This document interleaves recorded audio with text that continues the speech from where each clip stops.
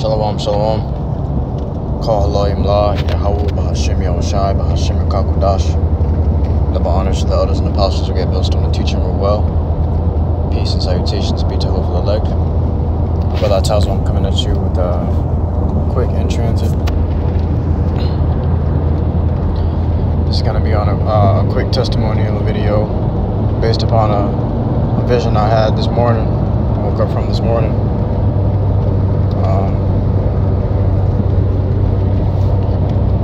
And to keep it short and simple, simplify it. Basically, I was in a house,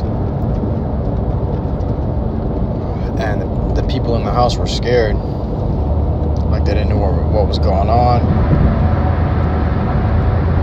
And it was kind of like I was just there watching what was happening inside someone's house, but I wasn't like actually in that house, you know. It was almost like being in the spirit, standing there watching what's going on. They can't see me, but I can see them.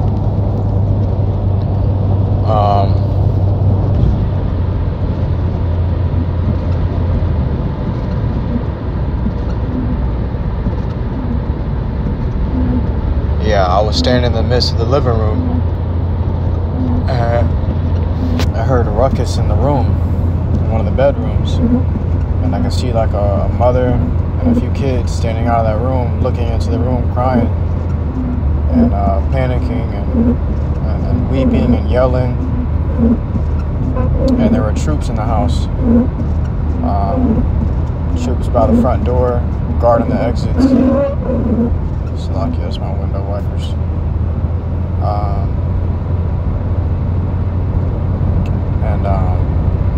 It seemed as if they were doing a routine checkup.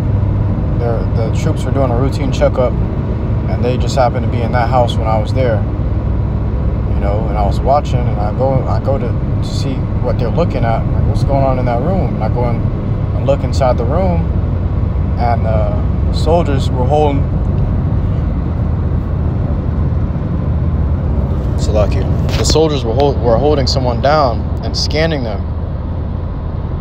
I don't remember what part of the body they were scanning. I just know that they were scanning them, and on the scanner it will read alien, you know. So if they didn't have that C-hip, the scanner would say alien, you know. And then they treated that person as if they were a monster, like an actual alien or something.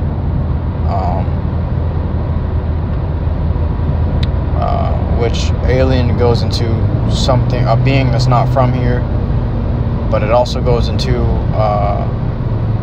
someone from another country, you know, like an immigrant, or in this case you would have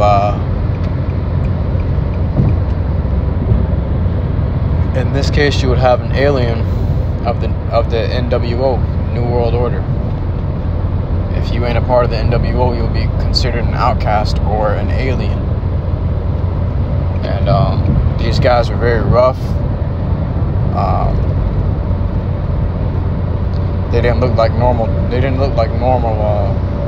They weren't your normal average policeman or your normal troop. These guys were in black. They were in all black.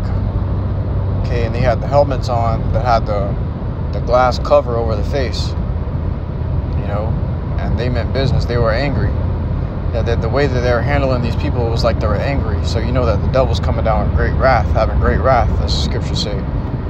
You know, it's like they exercise the anger of the beast, you know.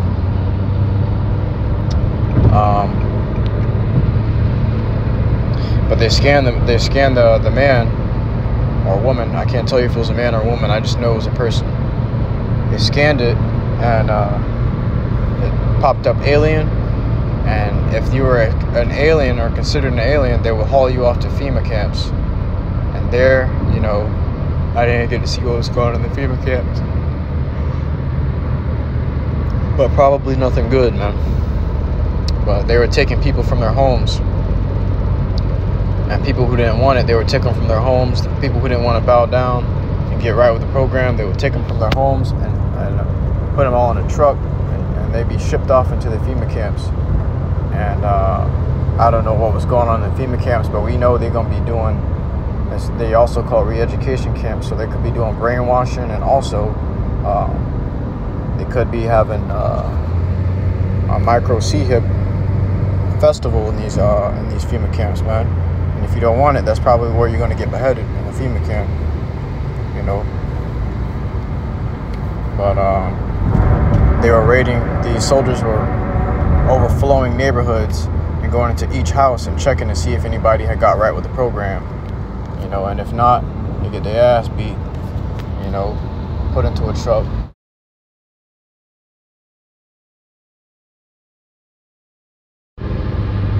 From there, I had woke up, you know, and I was just like, wow, that reminds me of that Black Mirror episode, you know, when they were the soldiers were seeing people that didn't have the C-hip, you know, and they would look like monsters. All right.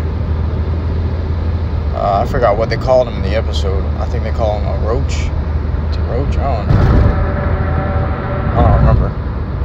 You know, but they called them a certain figure, a certain word that pertained to like an alien or a monster or whatever. But that's exactly what it reminded me of, you know, which I gotta watch that episode again because it's all kind of shady. I haven't seen it in years, but I'm gonna watch it again and you know, get a deeper understanding on that, because that's what it reminded me of, you know, how they were coming, the troops were coming. But I want to grab this in the book of Revelation, chapter 12 and verse 12. It says, "Therefore rejoice ye heavens, and ye that dwell in them." So those that dwell in the heavens is the Lord's elect, because their mind is in the heavens. You know, their mind dwells in the heavens, and wherever your mind, whatever your heart is, you know, wherever your treasures is, that's where your heart will be also, you know, roughly paraphrasing. But if you treasure this earth, that's where your mind gonna be at. You treasure spiritual things, the truth, the kingdom, the Lord's righteousness, that's where your mind gonna be at. So it says, "And ye that dwell in them, woe to the inhabitants of the earth and of the sea, so destruction be to them that they dwell in the world." You know, they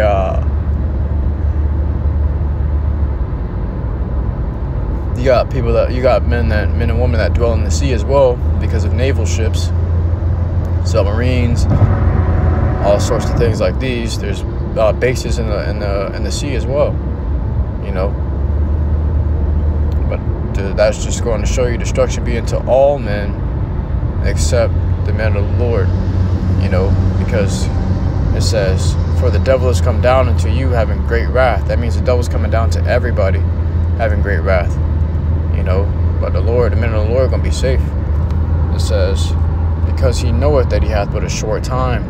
So he knows his time is running out. That's why he going to come down so angry the way he did in that vision, man, you know. And we can picture up and imagine and think up how that time's going to be as much as we can until we see it, until we're experiencing it. It's going to be completely on another level, you know. We're expecting it to happen, but when we see it, it's still going to be so extraordinary that you're gonna be able to marvel, like, damn, this devil really coming with it, man, you know. But the scriptures hold true, and to this day stand true. They do not change, man.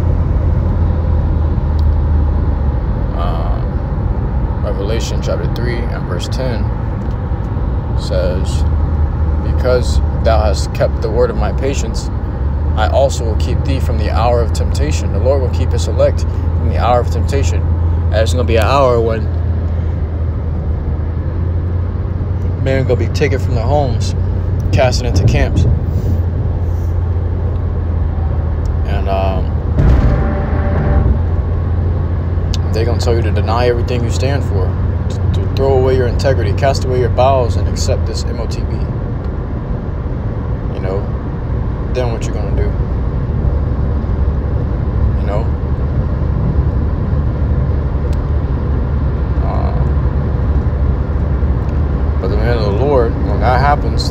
tell you, they're gonna stand firm for the Lord YAHAWASHI, you know.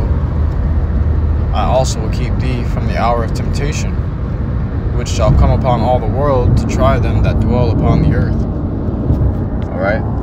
It's gonna come upon the world to try them that dwell upon the earth. And in the NLT they say to test those, the hour of testing is coming to test those who belong to this world. You know, scriptures say this world was created for many, but the world to come for few. So there's many that's going to get tested, you know, because they all belong to this world. And they're going to fail, man, miserably. They're not going to be able to hold their integrity. They got nothing, they got no foundation. They're, you know, they're not rooted in the Lord for real, man. You know, even their idols don't hold enough root in their idols to stand firm against this MOTB. It's the book of Revelation, chapter 13, verse 16. It says, and he causeth all, both small and great, rich and poor, free and bond, to receive a mark in their right hand or in their foreheads, and that no man might buy or sell, save he that had the mark, or the name of the beast, or the number of his name. You ain't gonna be able to buy or sell unless you get this thing, man. Unless you get the C-hip within you. You're not gonna be, who was it? I believe it was Klaus Schwab, or the World Economic Forum. They were saying you will be considered an outcast of the NWO, you know, if you don't get right with the CBDC, which the CBDC is going to be simplified into a C-hip, a micro C-hip. All right.